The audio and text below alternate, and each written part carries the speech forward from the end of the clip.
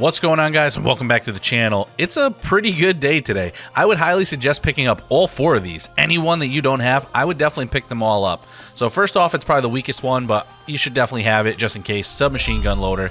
And then you got special finisher. That's obvious. You need that for arbalist or any type of thing for high level stuff. And then you got extra reserves. This is another one. While charged with light, defeating combatants with void damage grants a chance to drop special ammo.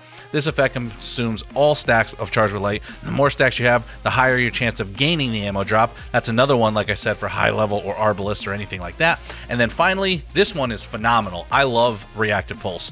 While charged with light, when you take damage while surrounded by combatants, you emit a burst of damaging arc energy, consuming one stack of charged with light. And the secondary, gain a powerful overshield while performing your finisher.